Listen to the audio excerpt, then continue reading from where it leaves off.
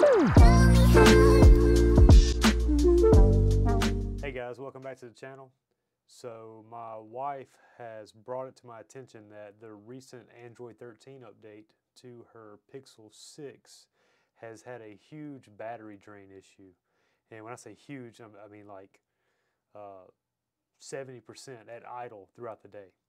So thanks to a YouTube creator called StevealiciousTech, he kind of put a video out there of how to fix this, and it absolutely 100% worked. There's a link in the description to his channel, but while I got you here, I'm gonna go ahead and show you how to do it.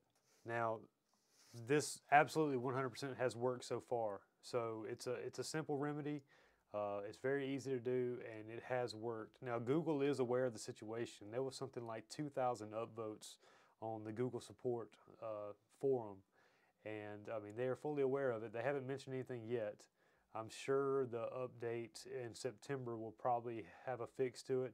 If not, they'll announce soon how to fix it. I don't think they're just going to let it go, just blow on by. So there definitely will be a solution. But for the meantime, this 100% absolutely has worked so far for us.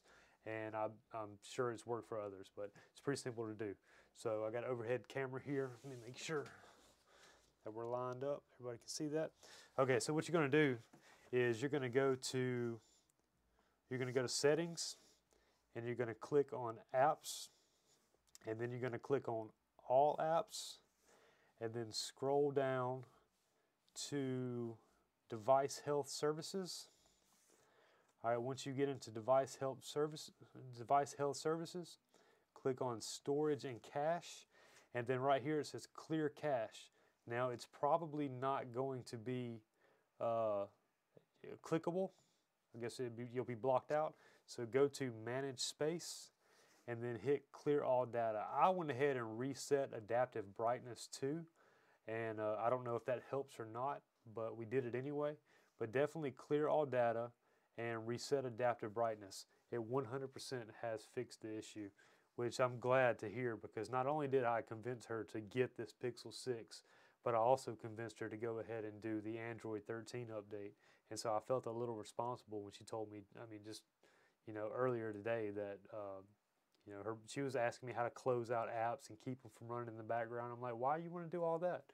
And she's like, I got 30% battery. And normally this phone lasts a full day. And it was just getting better and better and better.